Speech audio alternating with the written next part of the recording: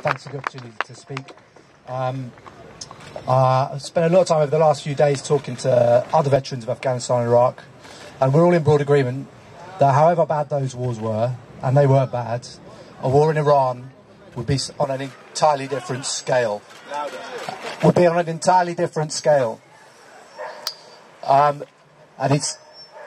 very sad, and it's really hit me in the last few days that we were so close to having a government with a leader who was anti-war, and didn't just say anti-war things, was committed to a manifesto which included a War Powers Act and the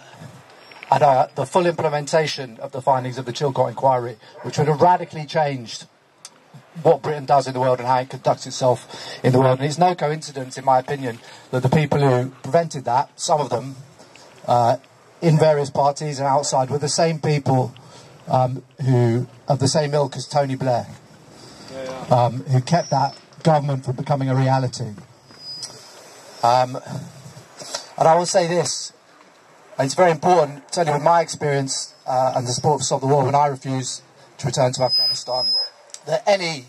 soldier, sailor or airman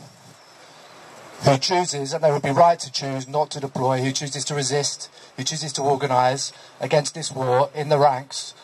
will find a friend in me, should find a friend in this movement, and will certainly find a friend in Stop the War. They deserve our support, and they will be key should we choose to go back or to go to Iran and start a war there. And whatever happened in the election, our work remains to be done, and it continues. And it's on us to prove through our activities that whatever these clowns in the buildings behind you do,